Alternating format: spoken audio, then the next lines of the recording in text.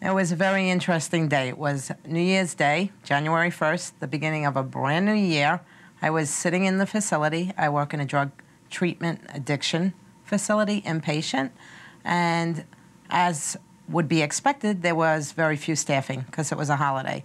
So it was myself and one other girl. The other person I was working with was about 5 foot tall, and several clients came running to my office and said, "There's an emergency." So I assumed it was a medical emergency, and they said, "We got to go to the basement." And when I got to the basement, lo and behold, it was chaos. The tables were overturned, chairs on the floor, people hiding behind the tables, and there was 2 gentlemen who were pummeling each other. And when he saw me coming, he decided that he needed to exit, so he went past me, and in that moment, I didn't know what to do. So I just put my back up against the wall and let him pass. And then there was another gentleman, he was full of blood. There were 3 people holding him. And my first thought was, oh my God, this is an infection control nightmare. Like, I don't know if this guy has diseases. I don't know what's going on here. And so in that moment, I said to the gentleman, I don't even know where it came from. It must have been like a blessed moment because I'm a nurse. And I didn't go to nursing school to learn how to do this. I went to nursing school to learn how to help people get better. So I said to the 3 people who were holding him, you got to let him go. And I looked at him and I said very quietly, and you need to follow me upstairs, and I can't protect you. And if he comes back, there's nothing I can do to help you. And with that, we proceeded to go upstairs to get to the treatment room. And what happened is they called security, and security refused to come.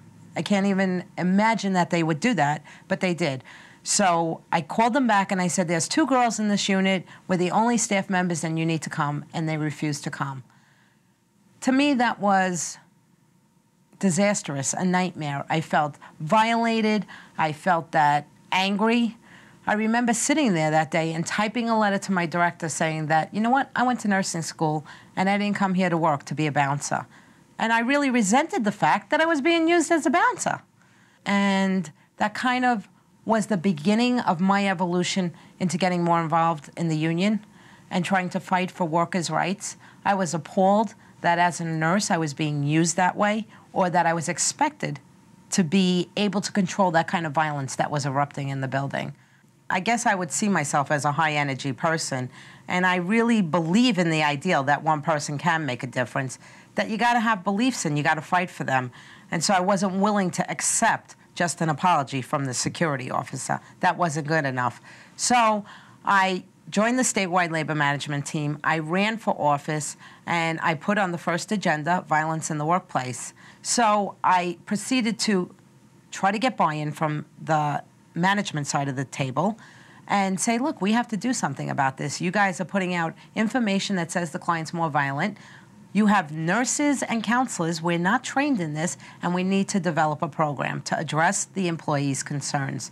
And when workplace violence came to us as a labor management agenda item, we were fortunate to have a very collaborative relationship with the union, and we saw it as a situation where it was a win-win. It was a win for labor and it was a win for management to address the potential of workplace violence. Addressing it is difficult because you have to look at a number of different things. You're looking at not just the prevention of workplace violence, but how to deal with it when it happens, and even the after effects of it. And it's not just limited to traditional violence in terms of employee-employee violence or patient-employee violence. We've also extended it to domestic violence, which has a measure of impact on the workplace that's quite significant. So we tried to create a program that addressed all aspects of violence in our workplace, both in our treatment centers and our administrative offices.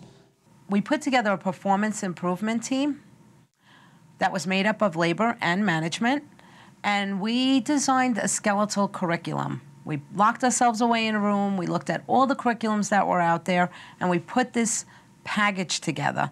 And then we needed funding, because we needed somebody to develop the package out. It was about a 40-page skeletal curriculum. We were fortunate to find a significant labor management funding resource to us, and that resource allowed us to do some of the things that we wouldn't otherwise have been able to do. And that collaborative relationship between labor and management allowed us to work together to devise a curriculum, identify a vendor, and consultant that could then put a program, customize the program to our needs, and deliver that program in a train-the-trainer environment. We're in the pilot phase. It's being taught right now to employees, and then we're going to roll it out to the whole field. Somehow we've achieved an organizational nirvana because we've blurred all the lines between labor and management, because we all realize that this is relevant. If you can't get to work and come home safe in one piece, then that's a critical issue.